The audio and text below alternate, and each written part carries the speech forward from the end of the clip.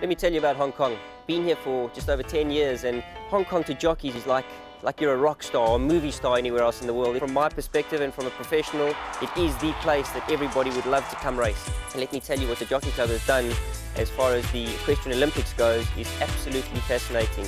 The facilities are outstanding, so that I must say that the Olympics is going to be an awesome event. When not at the races, how does one live it up in Hong Kong?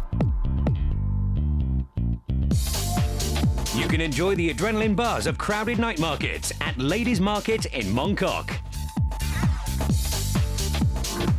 From there, take a stroll down to Fa Yun Street, also known as Sportswear Street for trendy sneakers and latest sports fashion. And don't forget to sample the best local delicacies on offer, be it street food or at a cafe.